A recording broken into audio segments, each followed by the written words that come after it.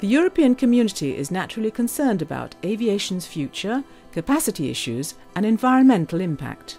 A first big step was to dismantle borders in the sky, as was done on the ground some time ago. This initiative is called the Single European Sky, and it was launched in 2004. The follow-up programme to design, develop and implement all the technical and operational elements needed is called the Single European ATM Research Programme, or SESAR.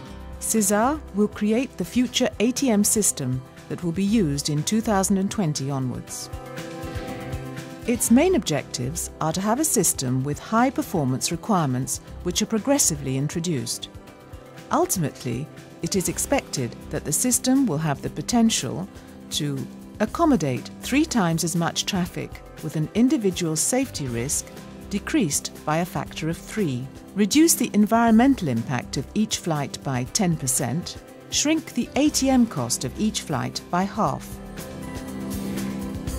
EUROCONTROL, together with the European Commission and European industries, participates actively in SESAR and helps fund this programme through a unique public-private partnership, the SESAR Joint Undertaking.